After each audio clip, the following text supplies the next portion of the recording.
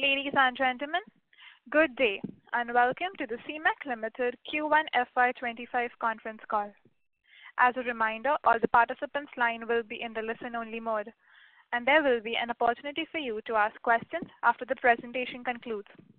Should you need assistance during the conference call, please signal an operator by pressing star, then 0 on your touchtone phone. Please note that this conference is being recorded. I now hand the conference over to Mr. Balasubramanian from Arihant Capital. Thank you, and over to you, sir. Thank you, Riya Madam. Hello and good afternoon, everyone. On behalf of Arihant Capital, I welcome you to the earnings call of Seamec Ltd for Q1 FY25. And we welcome the management of Seamec management in this call. This session have two sessions, and the first session followed by opening remarks by the management, followed by Q&A session. Now I'm handing over the call to management.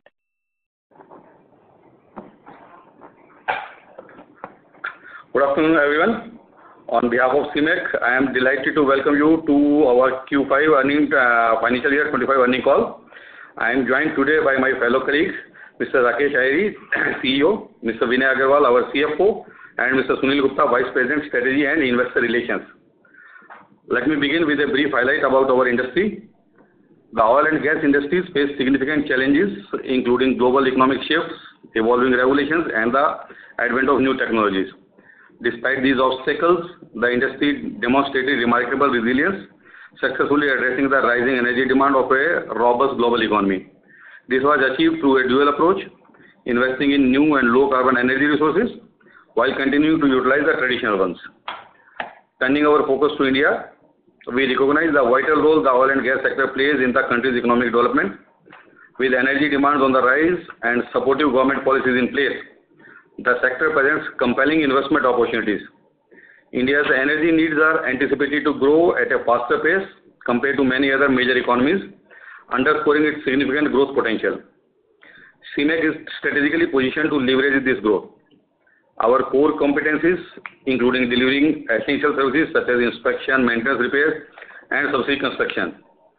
This expertise is backed by a fleet of specialized vessels and highly skilled crew, including proficient diving teams. These resources ensure that the vital support in achieving efficient operation of exploration and production activities for leading companies such as ONGC, Aramco, and ADNOC, etc. is done. During first quarter, while 3 vessels have operated practically for the full quarter, achieving 95% utilization, Seamec 3 and Glorious Barge have operated for 103 days due to advent of monsoon during the quarter, which is a regular phenomenon with us.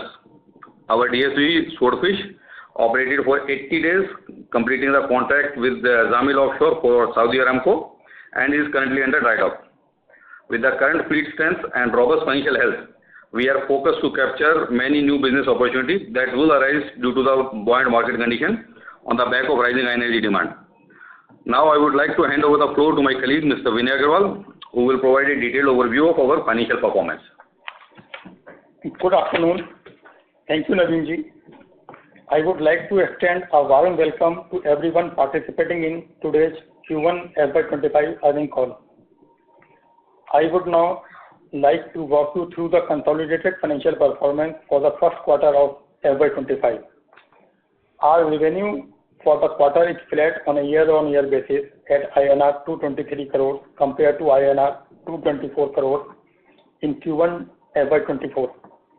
While the revenue has grown by 5% on a standalone basis, the decline is on account of sale of our bulk carrier Seamec Ltd in our Dubai subsidiary. The company received a sale consideration of $10.5 million and reported a one-time gain on sale of rupees 8.57 crores during the quarter.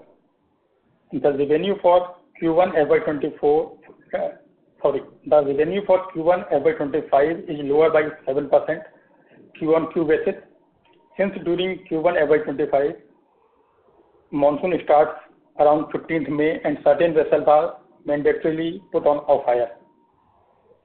EBITDA for the quarter increased from INR 61 crore in Q1 FY24 to INR 81 crores in Q1 FY25.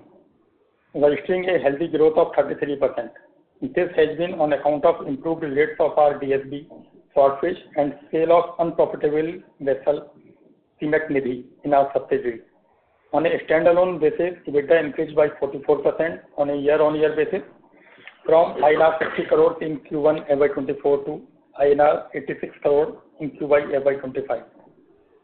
Profit after tax on consolidated basis has registered a growth of 59% from INR 25.9 crores in Q1 FY24 to INR 41.2 crores in Q1 FY25, excluding exceptional income of INR 8.7 crores. At the standalone level, profit after tax increased from INR 32 crores in Q1 FY24 to INR 51 crores in Q1 FY25, excluding exceptional income of INR 13 crores in Q1 FY24. You would be happy to know that the company has a strong financial health with a net cash surplus of INR 92 crores after adjusting the borrowings. The ROCE has improved to 13% and ROE to 15% on a consolidated basis. I now request the moderator to take up questions from our investors. Thank you. Thank you very much. We will now begin the question and answer session. Anyone who wishes to ask a question may press star and 1 on their touchtone telephone. If you wish to remove yourself from the question queue, you may press star and 2. Participants are requested to use handsets while asking a question. Ladies and gentlemen, we will wait for a moment while the question queue assembles. The first question is from the line of Nirvana Laha from Badrinath Holdings. Please go ahead. Hi, thank you so much for the opportunity. I have 2 or 3 questions. So the first one is, sir, you have mentioned in previous calls that fuel charges are borne by the chartering firm, so like by ONGC. But when I look at your annual report, about 8.2% of our top line for FY24 was fuel expenses. So how to reconcile this? Okay. So it is a good question, and it shows that you have gone through our number quite well. But okay, so that reason for this is that when the vessel is chartered, purely it is on charter, the charterer pays for the fuel charges.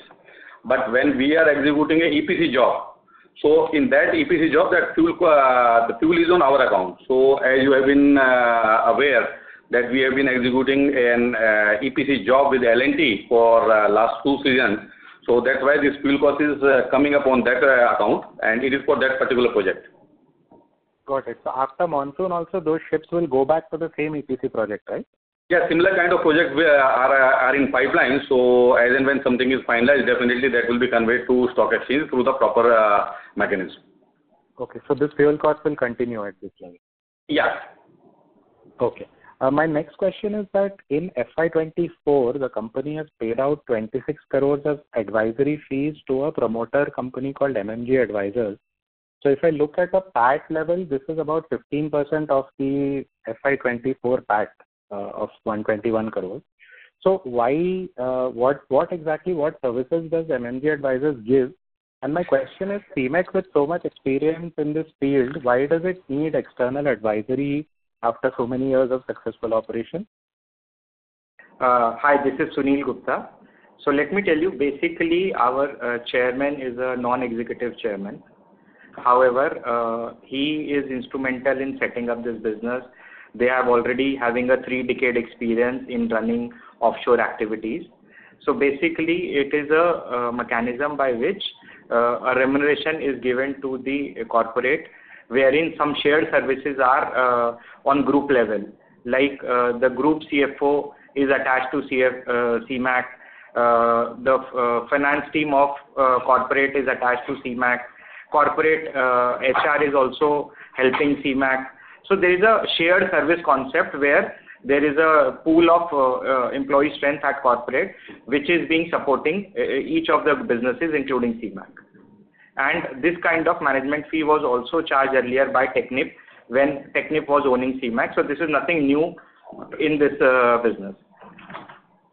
Sure, sir. Appreciate the answer, but like as a percentage of PAT, it seems to be very high. So 15% is not a small number. So two requests. One is if the board can look into this and see if any rationalization can be done, because typically you know how the market perceives these kind of transactions. So that is one request. And the other is if you can give a breakup from next time onwards in the annual report or in the presentations, like what are the various cost items. So thanks on that. Sure. Thank you. The third is, thank you. The third is, you have invested 55 crores of equity and 150 crores of loan has been extended to the UK subsidiary. You talked briefly in the last con call about what you want to do. You want to set up a similar business there. But I want to understand what assets were purchased using this very high amount of equity and loan given. And there was a 10 crore interest income recognized in that subsidiary, but even after that, the subsidiary has reported an 18 crore PAT loss. So like what, is there any operations already going on there? Why such a high loss already recognized?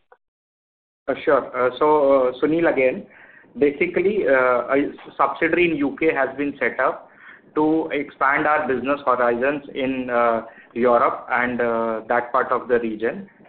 The company has invested into purchase of a property which is under construction for forming a global office. However, this is our discussion with investors. We are trying to say if we can liquidate portion of that property and only maintain a smaller office and get the money back from that subsidiary. However, we are actively working on engaging with global offshore fleets and businesses to see if we can capture that side of business as well. Okay, so my logical question was, why did the management or the board not think about a leased office? I mean, why, when you are already, challenged for funds, when DSV, OSV prices are going up so high and your assets can earn good amounts, why was such a decision taken to invest in like building space in expansion? You are right. So basically, please appreciate, during this period, prior to this period, the company had invested almost 500 crores in building the vessel strength. Vessels are something that is not freely available in the market. So even if today I have like 92 crores of cash surplus, after net debt, I cannot just simply go and book a vessel. So we are scouting for vessels, and as and when we will have right appropriate vessel available in the market, we will definitely increase our fleet strength, and definitely we are focused to reduce our non-core assets. So can you comment on the 18 crore PAT loss? Why that happened in the subsidiary? So basically that loss happened because that property was under construction and there was a interest and depreciation charged into that asset. But the loan is extended by us, no? By so we had booked interest income here, and that subsidiary had shown loss, so there was a notional and which was eliminated on a consolidated basis. Okay, I'll take it up on email if you allow me. Sure, There's one more question. Please. More than helpful. So at the subsidiary level, if I look at the difference between your consol and standalone figures for Q1, there's still a 1 crore loss at the EBITDA level. So how do you see this going forward for the rest of the year? Will we turn a profit in the subsidiaries, or will we continue to have a loss? So basically, we have the endeavor to reduce these losses substantially over this year and next year. And in that spirit only, we had sold this Seamec Ltd, which was incurring huge loss in subsidiary in the previous year. Going forward also, we are determined to cut down on our expenses and rationalize the operations to ensure that on an overall basis, Seamec results profitable growth to its shareholders. Sure, sir. I understand the logic for selling Nidhi. That's why I'm asking. After selling Nidhi, now at a quarterly level, are we going to be profitable? Do you expect to be profitable at the subsidiary level? In the exit quarter of this year, we will become profitable because some new contracts are being discussed there also, and we are hoping that some repricing will happen and the profits will come in from Q4. However, in Q2 and Q3, we'll see a reduction in losses going forward. Sure. And if you allow me one last question. So sure. LPP Nusantara, which is going to come in September 2025, is what year was it manufactured, and is it a diving support vessel? Yeah, this is Naveen here. So, Nusantara is a diving support vessel, and this is built around 2011. 2011. So another 10 years of life, 10, 12 years of life is left. Yeah, yeah. Okay, thank you. I'll come back in the queue. Thank you so much for answering. Sure. Thank you very much. Ladies and gentlemen, before we take the next question, I would like to remind the participants that you may press star and 1 to ask a question. The next question will be from the line of Pranav from Pioneer Wealth. Please go ahead. Hello? Yes, Pranav, Yeah. you can go ahead. Yeah, I just had a couple of questions, sir. One, with our contract with ONGC, are there any changes? Last time there were talks of entering into a repricing agreement with them. Parag, can you come back again, because voice was not that much clear. Hello? Am I audible? Hello? Yeah, you are audible. Yeah. Yeah. So there was a talk about repricing our contract agreements with certain vendors. If I could just get some clarity, are we going to reprice our ships? Repricing of ship will take as and when this existing contract gets over and new contract comes in. So this is an ongoing phenomena, and it continues like this every year. So if there is any contract which is going to get renewed this year, definitely there will be some kind of repricing there. So are we going to renew any contracts this year? There are talks going on, but nothing is certain. Nothing is certain. And total, how many ships have we are under our portfolio as of now? See, there are 5 DSVs, and there is one accommodation barge, and there is one offshore support vessel. So these are the 7 vessels in the Seamec. And then there are 2 bulk carriers in the overseas subsidiaries. And all of them have been leased. And are they leased in India only, or are they leased all over the world? No, so the vessels which are working in the Seamec are working in Indian waters only, except one. The Swordfish, which was working in with Saudi Aramco, and the bulk carrier, as you know, bulk carriers are operating all over the world. All over the world, got it. And are we looking to acquire any new ships? Is there something that is going on? See, this is a kind of ongoing kind of process. We continue to look for the opportunities wherever it exists. So if there are some good vessels or good opportunities are available, definitely we are keen to add to the fleet. Okay. And so, any particular type of ship we are trying to take over, or depends on the opportunity? This is more to depend on the opportunity. Okay, got it, sir. Thank you, sir. Thank you. Thank you. The next question is from the line of Swati from JS Advisors. Please go ahead. Thank you for the opportunity, and I joined a little late, so I apologize if I ask something that has already been discussed before. I have a few questions. I would like to know how much CAPEX was deployed for NPP Nusantara, and what kind of revenue potential we can expect. See this NPP Nusantara, that deal has been inked as of now at around 24 million. So this we will be doing sometime October 25 next year. Out of this, 5% has been paid as the advance deposit. Okay. And as already told, the vessel has got a good potential due to its age, and this vessel is already working in the Indian waters. All right, sir. Can we quantify the revenue potential in any way? See, revenue potential, as of now, it will be too premature to discuss how much will be the revenue potential. But as I mentioned, it is a diving support vessel, so the revenue will be in line with the vessels like Seamec Paladin, what we are getting, similar to that. Just to add what Naveenji just said, basically the contracts are structured in very different manners, and what we try to gauge is when we do a capex, can we get a 5-year payback of the vessel's acquisition cost? Just to answer your question, in the current case of Nusantara, we are quite confident that this 5-year payback will be achieved once the Nusantara is acquired by us. Got it, sir. Thank you. And my next question is regarding Seamec Swordfish, which is deploying in August, I believe. So what is the day charter rate for that? No, there is no rate or this charter has been informed or finalized as of yet. So I don't know from where you got this thing that, okay, it is going to be chartered from August onward. All right, sir. Fine. I'll rejoin with you. Thank you. Thank you. Yeah. Thank you. The next question is from the line of Chirag Shah from White Pine Investment Management Private Limited. Please go ahead. Yeah, sir. Apologies for repeating the question, but just carrying on that earlier question of shared services. So, sir, can you explain it slightly more detailed? How do you decide what services are to be shared, and how is the compensation decided? I'm not questioning the intent, but more of the nitty-gritties of how it has been, because there would be a process of approving and why not own and why shared services. There would be a thought process which would be going on, and you would have been reviewing it regularly also. If you can just help us understand why certain services are shared and why not own books, and how are the nitty-gritties decided on in terms of how do you charge for that?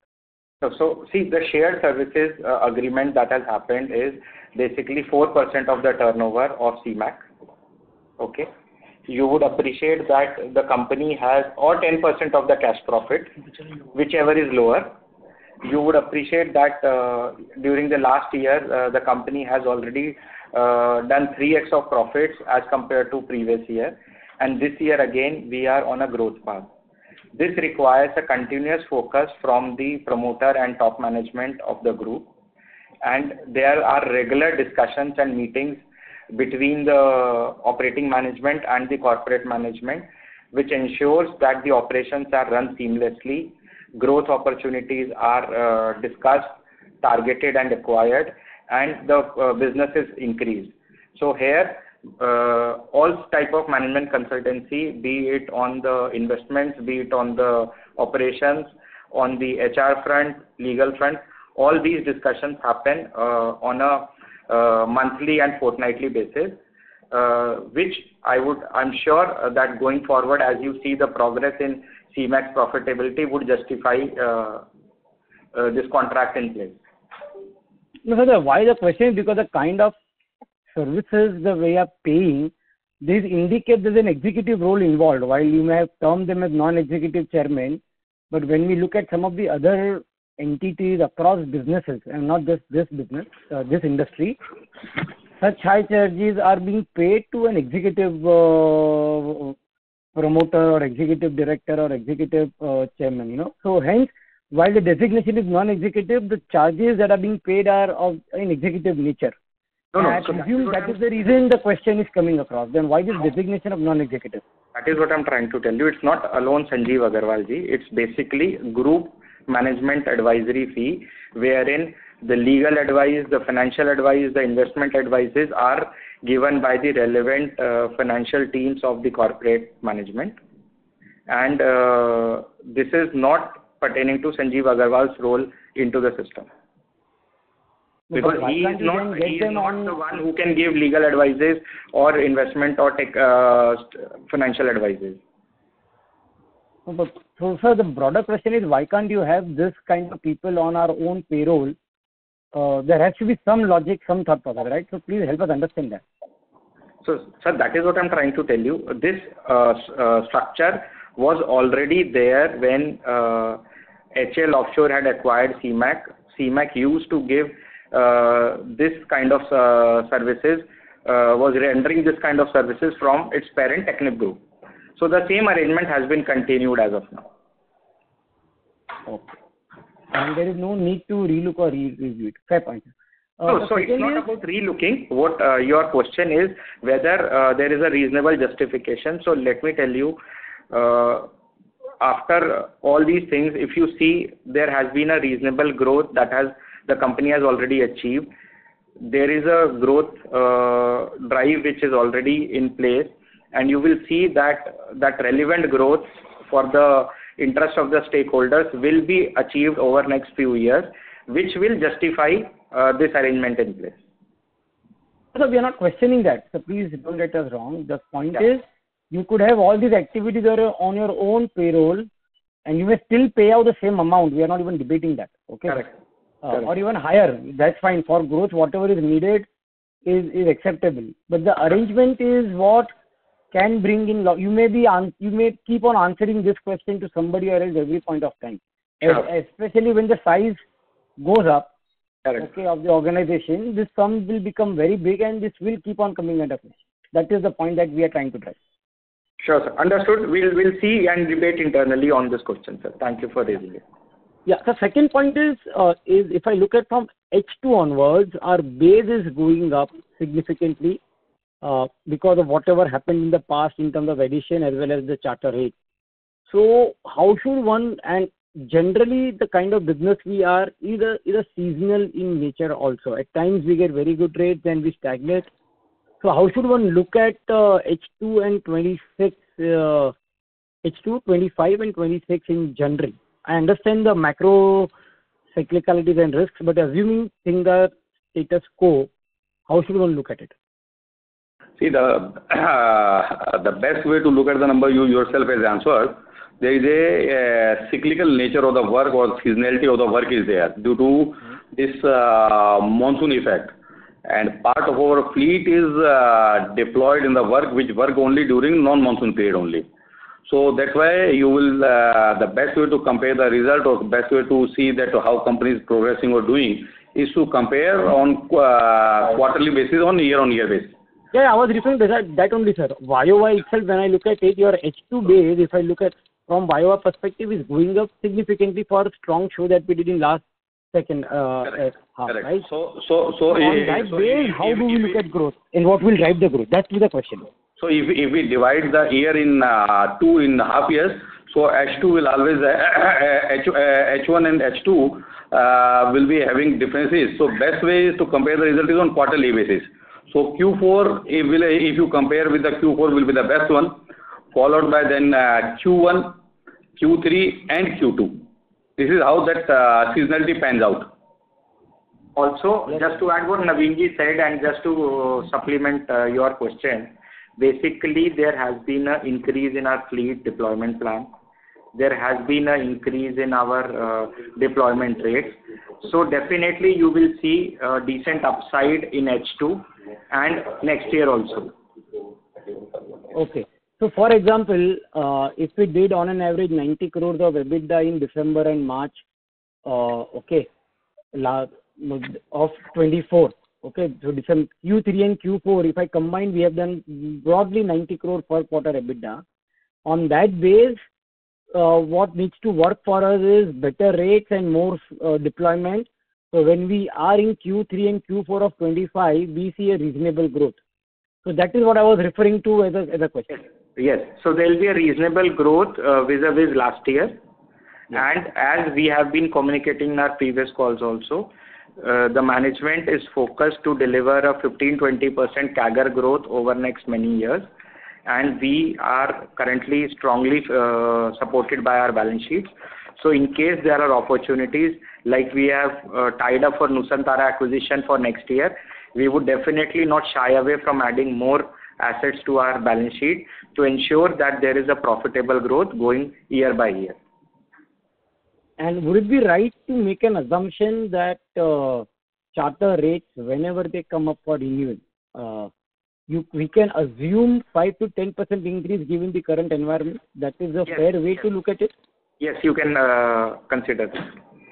And sir, it would be helpful if you can indicate probabilities of any of them coming up for renewal in H2, whether they get renewed, how we are not even questioning that, but it helps us to make an understanding on how to look at the H2. You have done extremely well, and that is the question. So expectations keep on going up.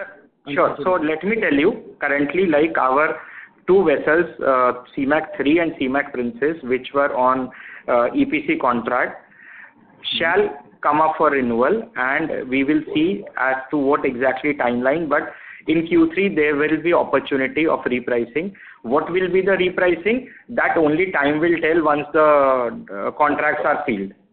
Yeah, fair point. That is understood. Yeah. Great. Thank you very much. Thank you, sir. Thank you.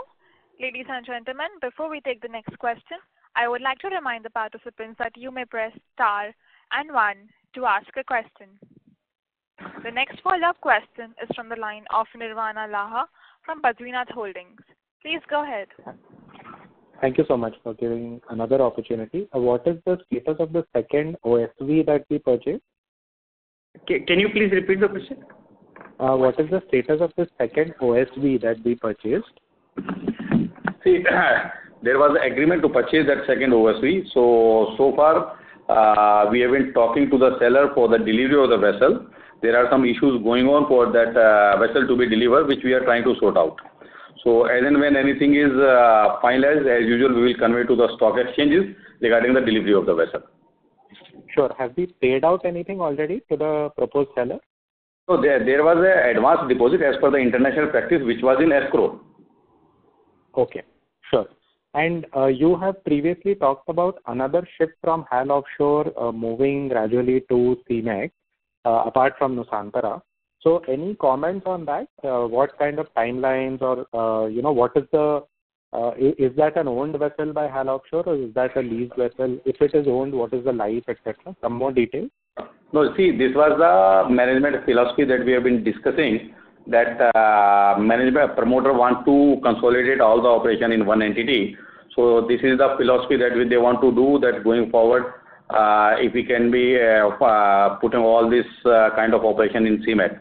So that was the thought, that is a thought process going on, and that will be definitely there. So as and when this shifting of vessel takes place to Seamec, definitely it will be conveyed back to exchanges.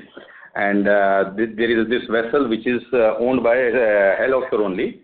So if decision is taken to shift it to Seamec, that will be definitely conveyed. Sure. Which year is it manufactured in, sir, this other vessel?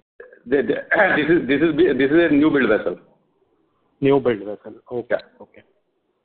And sir, apart from Nusantara coming in, and maybe in future when HAL takes a decision about moving the second vessel, if I look at your contracts, I can see that Glorious will get renewed sometime in the next financial year. Apart from that, everything else, the EPC contracts will get renewed, but everything else seems to be contracted out, and therefore there won't be any revenue jump, right? So one OSV will come in, your Glorious will get recontracted, Swordfish will get recontracted, and Nusantara and possibly one more vessel will come in. Are these the only revenue triggers available? Yeah, I think in a year, if we are able to get this many things done, what else we can ask for? Surely we can't get the repricing of all the vessels done in the same year. Sure. Sure. No? Got it. No, I just wanted to confirm that these are the revenue triggers. See, your understanding is correct, and you, as we have been communicating, we are trying to tie in long-term contract as well as short-term contracts. So long-term contracts are cannot be done like this. So already one or two contracts are long-term, so they will be repriced only when at the end of the contracts are there, and their duration is already known to everyone. So these are the ones which you have already outlined. These are the ones which are going to get repriced. Sure. Okay. Thank you so much. I will write to you on the issue that we discussed. Sure. Please help answer those questions. Thank you so much. Sure. And all the best. Yeah. Thank you. Thank you. The next question is from the line of Sunidhi Joshi from JM Capital Advisors. Please go ahead. Hello, am I audible? Yes. Yeah. Okay. Regarding the debt situation, I noticed that we are currently cash surplus on a net debt basis. So do we plan to maintain this position going forward? Additionally, considering the future outlook for India's oil and gas sector, could you provide some insight into how you foresee our company's broader future shaping up? Sure, ma'am. So basically, the current cash position is very strong, and we believe that going forward, as we have plans for FY25, 26, 27, we shall be definitely generating reasonably good cash flows. Already we have committed some cash capex in FY25, 26, which is Nusantara, and we would definitely on a lookout for similar opportunities to deploy these cash flows. And in case there is additional cash flows, we'll maintain some treasury for some opportunity that may arise out of a sudden, because we believe markets are very buoyant and India has a long growth story. which with the vision of the Prime Minister is a lot of focus on Make in India. So lot of focus will be there on internal generation of energy demands, and we will help Indian energy companies in maintaining the infrastructure with our strength of asset fleet. Okay, fair enough. And can you give us a sense of the current order book visibility? How does the order book compare to the same period last year, and what is your expectation for order inflow in the near term? Ma'am, we don't have order books. We have confirmed contracts. As Naveen mentioned, most of the contracts are running, and in the previous discussion also, the gentleman had fairly answered which are the contracts that are coming up for repricing or renewal in the current year or next year. So it's a contract to contract period, not order book. Okay, fine. And I don't know if this question was taken. I was away for a while. But can you explain what kind of capex are you planning in the next 2 to 3 years, and what is the funding mix for that? Ma'am, as we mentioned, one capex for sure which is tied up is acquisition of Nusantara for $24 million. We have healthy cash positions, and we would be looking for acquiring more fleets. It all depends on the secondary market based on which availability is decided and prices are decided. But in case there will be availability, we will definitely acquire more assets. Our cash flows give us a confidence that most of it will be funded from internal accruals, and in case some debt is taken, that will also be repaid in the coming years because of the enhanced revenues and the profitability. Okay, thank you, sir. Thank you, ma'am. Thank you. The next question is from the line of Karthik Bhatt, who is an individual investor. Please go ahead. Yes, sir. Am I audible? Yes. Yeah. So based on my understanding of the industry, so I think for E&P activities that happen, so up to 100 meters or so, I think the divers are used, and beyond that, there are machines that are being used. So I just wanted to understand how I believe a fair amount of E&P activities will happen from the upstream companies involving going into greater depths, maybe more than 100 meters and so on. So how technically equipped or is there any technical superiority that we have with respect to both these angles, human element as well as the machine element, especially if it were to involve going in greater depths? Yeah, see, as far as company is concerned, we have the specialized vessels from which diver can go into the water and do the work. And similarly, we have got the vessels which are capable or which are capable equipped to work for the deeper water. So company has got both kind of vessels which can work on these kind of things. Okay.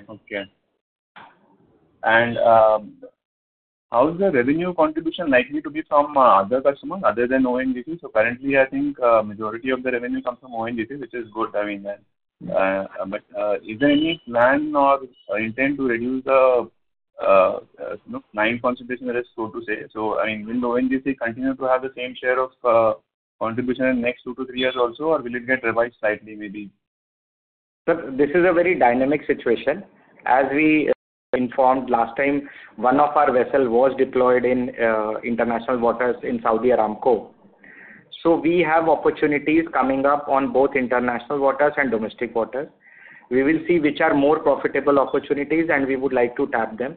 In that, probably we may say some amount of shift may happen from ONGC. However, we do not see any concentration risk because our vessels and our crew and diving teams are experts in the area. They have delivered almost more than 3 decades of services to ONGC. And in case ONGC needs our services, we'll continue to give it. And we don't find any concentration risk. Okay.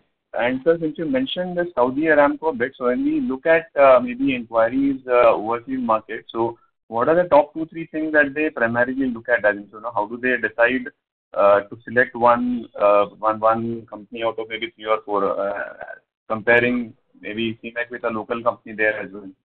So basically, the health of the vessel, the experience of the company, the financial strength of the company, these are the major considerations that are looked at by any person who take us on hire. Okay, got it. And sir, I was just going through the annual report, and there's a mention of diversification into tunnel construction project for high-speed rail project at Vapi, I believe. So, what are your thoughts on this? What is the rationale behind it, or are we planning to pursue this further as well? No, we don't see. We had tried to do some diversification by getting this project, but as of now, we would like to focus on our core activities, which is diving support services and subsea construction, where our expertise lies. Okay, sure. Thank you. The next question for today is from the line of Swati from JS Advisors. Please go ahead. Thank you for the opportunity. I would like to know what are the current deployment days and the average day rates for the quarter? And my second question is regarding the OSB industry. Could you share some details about that and what the future plan is over the next 5 years regards to that? Ma'am, I think the deployment Mr. Naveen has already explained for Q1. And as he rightly said, 3 of our vessels are on off-hire because of monsoon. So deployment keeps changing depending on the nature of work and the type of contract. And same is the case with regard to the rates. In case of a subsea construction contract, it is a lump sum job. In case of DSVs, it can be full service contract with diving support or a bareboat arrangement. So talking about such rates here would not justify. As an investor, what you need to look at is, with the healthy mix, are we able to improve our bottom line and continue to grow the company, which is our endeavor for our investors. I hope I am able to clear you. Yes, sir. Thank you. Thank you. Thank you. Ladies and gentlemen, due to time constraints, that was the last question. I now hand over to the management for closing comments. We thank all our investors who have bestowed confidence in us. We assure that the management is tirelessly working for the profitable growth of the company and for its stakeholders.